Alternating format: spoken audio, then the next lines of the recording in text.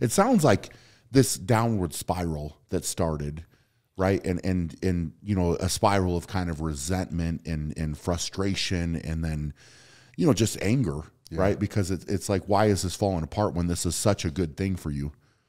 It was a massive trigger in my life, really, because, as I say, it was my outlet for my mental health. In essence, it was a cure for my ADHD. Yeah. And when that was sort of taken away, when I stopped enjoying my training and started putting all of my energy into training, that's when problems really start to arise. You know, lashing out, being more violent, drink, drugs, you know, getting in trouble at school, being the class clown. Yeah. And loads of factors on the back of that. Literally, that year following that sort of, you know, quitting the swimming or under that coach, just things got horrendous. You know, I was expelled from school, so I was chucked out of school, so I wasn't allowed to, you know, have an education. And I mean this like with sincerity, I was in prison probably every other weekend, like fighting or doing something I shouldn't. Yeah. My nan was diagnosed with cancer all around the same time. I got a girl pregnant. Wow.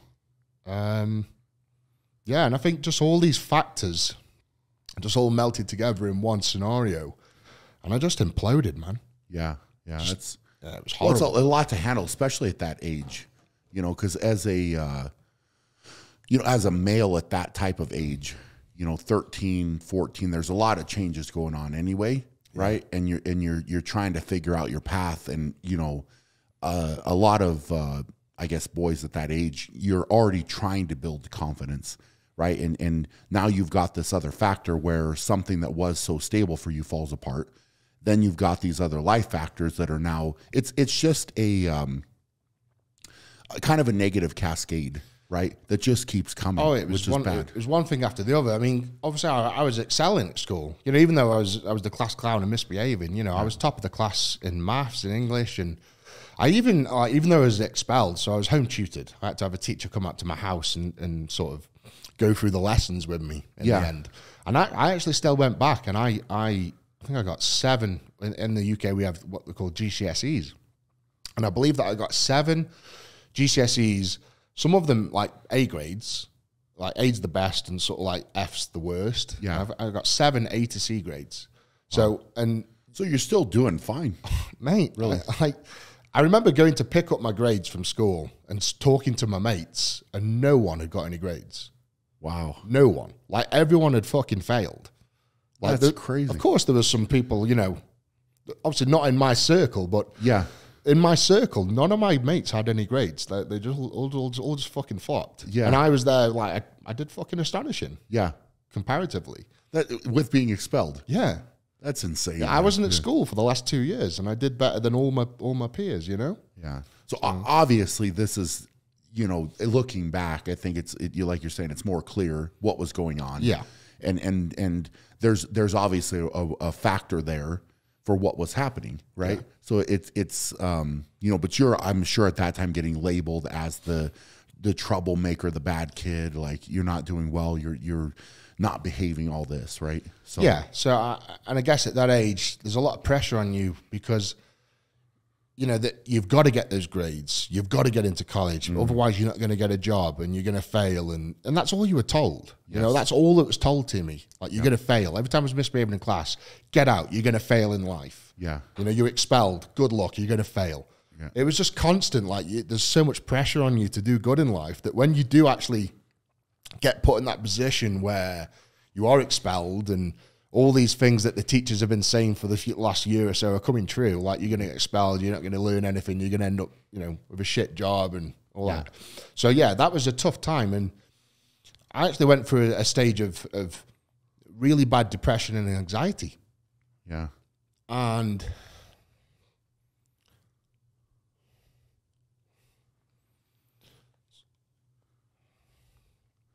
No, it's tough. And I know what you're going to talk about. So it's not easy to have these things happen. And you know, I've you know, these moments in life, right? Like they ultimately, I think they made you better, right? And I think that's hopefully the takeaway, but I'll let you run with it, man.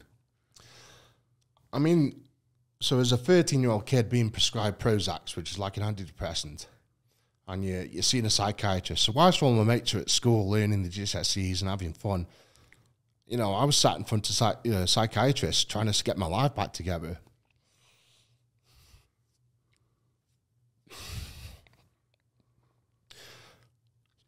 It's hard to talk about because it was...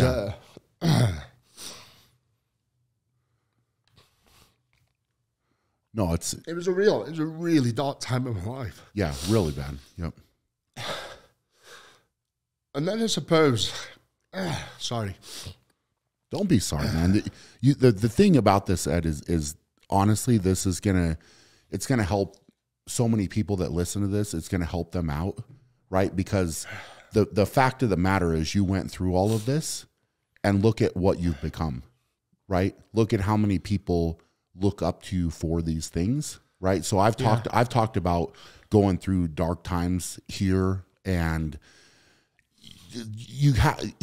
in a lot of ways, you have to hit that rock bottom at some points, and it's rock bottom for some people is different than rock bottom for other people. Yeah. But you know, the fact that you are sharing this and you know, showing the emotion is real, bro. Like it's not anything other than real.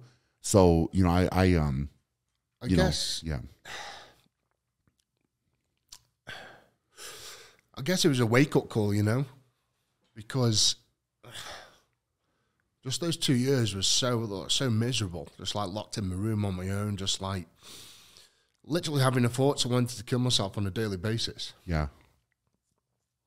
And then fast forward to about, I would say 15 years of age. And it was my mum that said to me, like, just sat me down one day, and I think you could see from the outside, you know, everything around, all the eyes from the outside could just see I was imploding. Yeah. And my mum sort of sat me down and was like, what the fuck are you going to do? Like, you cannot continue the way you are. You can't stay in your room all day. You can't not go to school. You can't not get a job. You've got to get up and get on with your life. And for whatever conclusion we came to, we decided I was going to join the gym. So instead of being home all day, wanking and playing the PlayStation, whatever else, join the gym. So my mum paid for a membership for me to join a gym. And even though I was only sort of, you know, late 14, 15 years of age, when my mates were at school, I was going to the gym and I was lifting weights.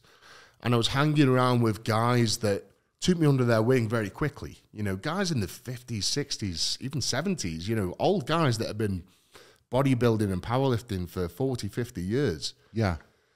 And that was where my life got back on track.